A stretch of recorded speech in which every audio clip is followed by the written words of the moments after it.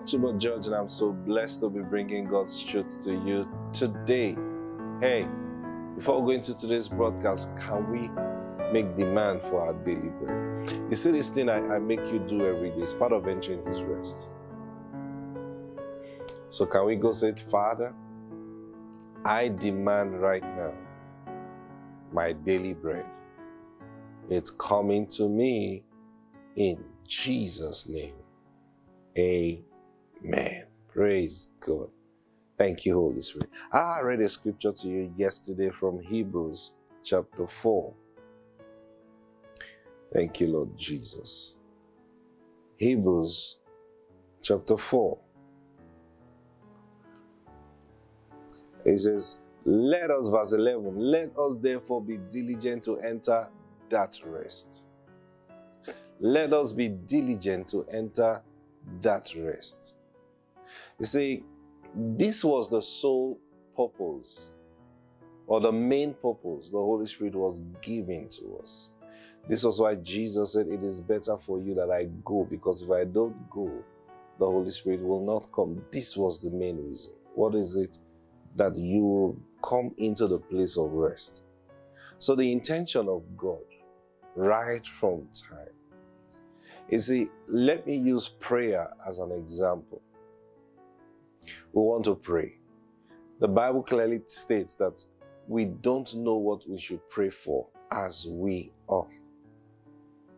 And what did God do, knowing that many times His children pray and nothing, it doesn't work, it doesn't, the Bible said, John said, if we pray according to His will, He hears us.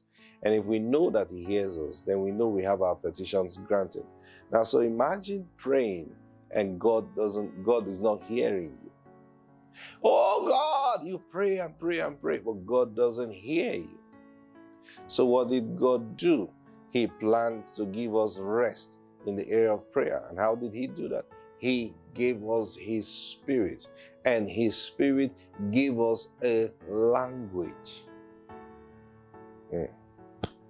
Thank you, Lord Jesus. His Spirit gave us a language. Thank you, Lord Jesus.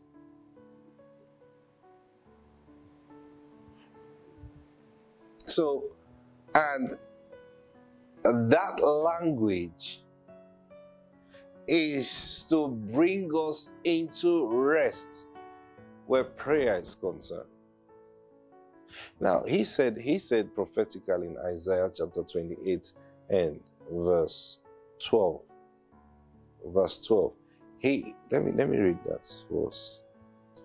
Isaiah 28 and verse 12. Now let me start reading from verse 9. Verse 9 says, whom will He teach knowledge? And whom will He make to understand the message? I want you to follow. Who is He going to teach knowledge? Who is He going to make to understand the message? Who are they? He says, those just weaned from milk, those just drawn from the breast. He's asking. And then He now says, for precept must be upon precept, precept upon precept, line upon line, line upon line. Here a little and there a little. Now look at what He says in verse 11. For with stammering lips and other tongues I will speak to these people, to whom He said, this is the rest with which ye may cause the weary to rest, and this is the refreshing. But then sadly, He says, yet they will not hear. Isaiah was speaking prophetically that God is going to take you step by step, right? He's going to take you step by step. And then He will get to that place where He's going to give. That's what He says, for with stammering lips and another tongue I will speak to this people, to whom He said. This is the rest. Now I want to show you something in Jeremiah chapter 6 and verse 16.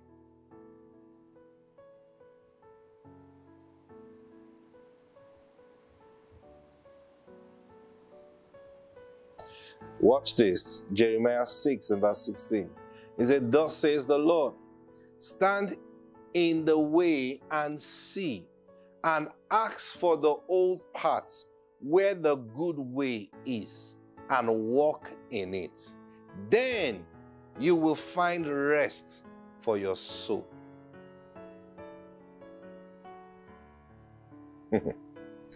Oh, Jesus said, come to me and I will give you rest. The rest, they already exist, right? And Jesus now comes and says, you've been walking in the wrong path. Same thing with prayer. You've been praying the wrong way. And God says, look, I'll give you my spirit. And on the day of Pentecost, what happened? They were filled with the Holy Ghost and they began to speak in other tongues.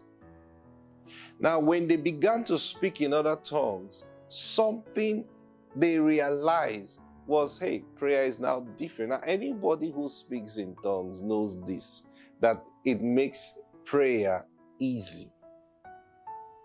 Why? The Bible says, Romans tells us, for we do not know what we should pray for as we ought, but the Holy Spirit comes to our aid. The Holy Spirit helps us in that infirmity. Now, how does the Holy Spirit help you in that infirmity? This is exactly what the Holy Spirit does. Now, that's what Isaiah was saying.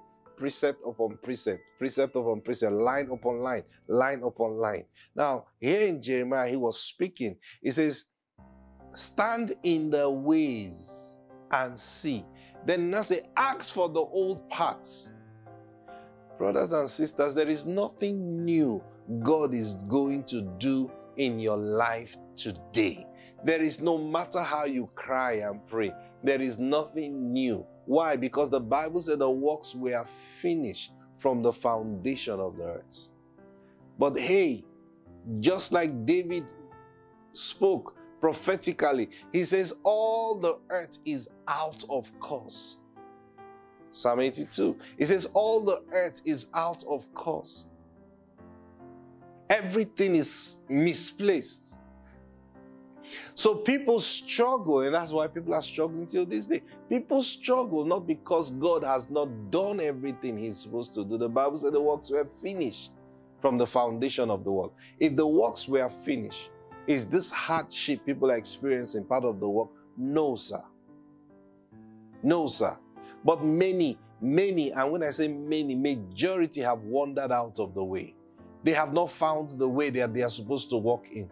Imagine after a road have been tarred, carved out, tarred, and everything. One is still trying to find a way in the bush. How hard that is going to be. That's how the kind of labor we have taken upon ourselves because we have not found the path that God has walked. You remember he said, I will go before you. I will make the crooked path straight. Now, what does that tell you? That tells you that you are not supposed to find a crooked path. Yes, if he says, I'm going ahead of you and I'm making the crooked path straight, simple. You are not supposed to find any crooked path. If you find the crooked path, the first question you should ask yourself is this: am I on the way that he has gone ahead of? You see that now? Am I on that way? That's the question you should ask yourself.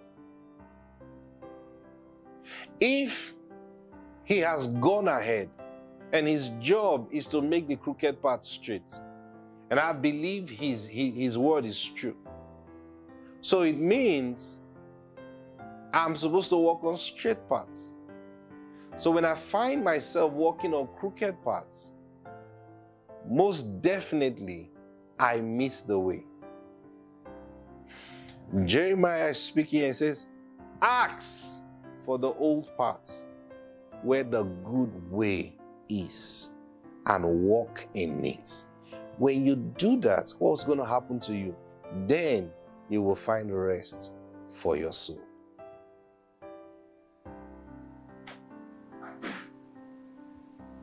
All the Spirit of God is doing in your life, this happens to us when we pray. This is why we pray in the Spirit. And let me tell you one secret. When you pray in the Spirit, you're not just doing blah, blah, blah, blah, blah, blah, blah, blah, blah, blah, blah, blah, blah, blah, blah. You know, some people just have this funny idea. You see, praying, instead of you to pray, Father, in the name of the Lord Jesus, I pray and I receive. You start thinking, and then, okay, some people think that's how to elongate your prayers. Because it's okay, pray. Now, Father, I thank you in Jesus' name. I bless you. I thank you, Lord. I know that's how some people pray. And it's okay, Father, I pray for my job. I pray for everyone at my job. I said, okay, I finished praying. There's nothing to add again. Okay, I've remembered one. I said, in order to avoid all that, just pray in tongues. When you pray in tongues, you can pray like that for 30 minutes. You don't understand this. You don't. Praying in the Spirit is God's way of helping you locate the old part that is the good part.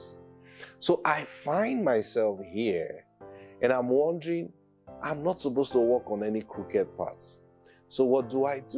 I connect with the Spirit. Now you see why Isaiah was saying, this is the rest wherewith he has caused the weary to rest.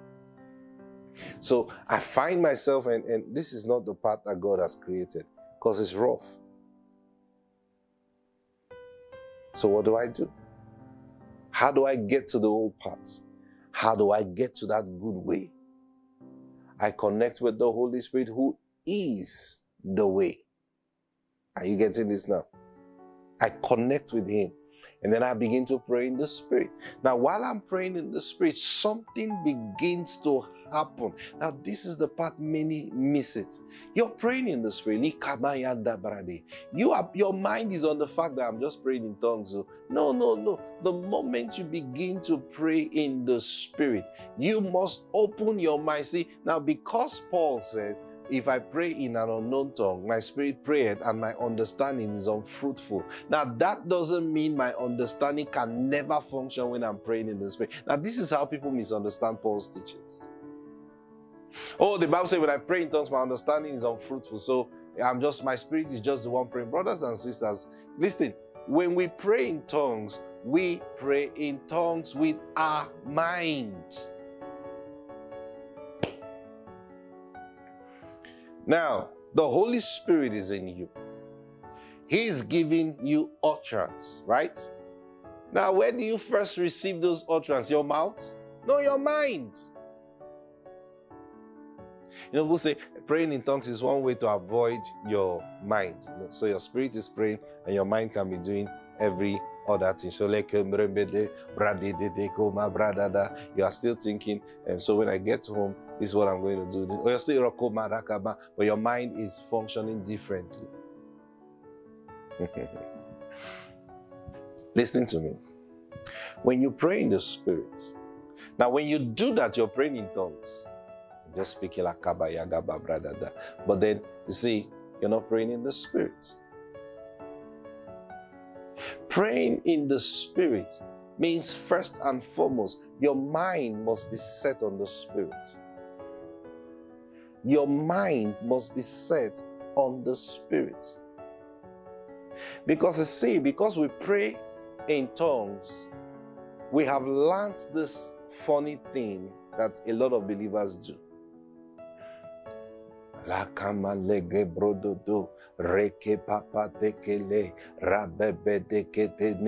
they've learned a prayer language. Yes, you've learned it. Because it's not every time people pray in tongues that they are praying in the Spirit. I'll tell you the difference now. Praying in the Spirit means your mind is focused and engaged in what the Spirit is saying. Now, because your mind is on Him, you begin to receive from Him. And how would you receive from Him when you're not paying attention? So you begin to receive from him. And then you begin to receive first utterance. And that utterance begin to come in an unknown tongue. Are you getting me? And so you are speaking. You are just speaking. And while you are speaking, you see, those tongues comes from him to your mind. It has to be processed through your mind before your mouth will speak it. Now you are aware that you are saying something strange but good. And because your mind is on him, soon you begin to see flashes. You begin to see pictures. Ideas begin to come to you. When I mean ideas begin to come, ideas that were not there before. You begin to realize things you never realized before. You're praying for somebody. Maybe someone has hurt you. You're praying for the person. And you're praying like your mind is on the Holy Spirit. He's telling me something now. What is he telling me? He's taking me through the old part. He's taking me through the good parts. Oh, this person has really done bad. This person has done me harm. This person has done me evil. What this person has done is not good. And then you begin to pray. You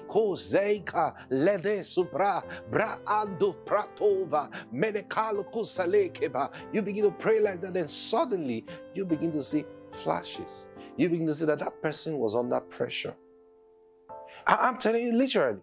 You begin to see that person was under pressure. You begin to see what was behind that person's action. Oh, now you were feeling hurt and angry over that person. Then suddenly you just begin to feel sorry for the person. Oh, wow. Oh, wow. And every hurt that you carry begin to vanish away. Because you're seeing truth. You see, what's going on? That ancient part is what you're being led in. Because I'll tell you something about that ancient part. It's not about how people walk on that path. It's how your heart is maintained on that path. The ancient part has to do with your heart. How you maintain your heart in his righteousness. So suddenly you begin, I'm telling you, when you know this, it will give you ease. It will give you great comfort in your marriage. It will give you great comfort in your relationship with people, as a boss or as an employee. It will give you great comfort in dealing with people. Because while you pray, you'll begin to understand differences. You'll begin to understand, oh, this person is not bad after all. Something overtook him. Oh, this person, this is where the challenge is coming from. Now your heart begins to be clear. And then you're done praying. The same thing, you're looking for something. And while you're praying, the Spirit begins to take your mind. It begins to bring flashes to your mind. Have you checked into so and so place? Have you checked? Like, oh, wow. How come I never thought about this? That's the job of the Holy Spirit. Guess what's happening? He's bringing you rest. So this is how you find rest in prayer. Hallelujah. He takes you to that ancient part, that old part. And hey, what did he say it is? It's the good parts, not the part of challenges. So if you find yourself in challenging situations, challenging circumstances, find the old parts. How? Pray in the Spirit. Pray in the Spirit. Not just praying in tongues, pray in the Spirit. And my time is up. Praise God. I love you dearly today. And I declare that the Holy Spirit will take you, give you the right utterance concerning what you're dealing with. And your mind becomes fruitful in it. In Jesus' name. God bless you. I'll see you tomorrow.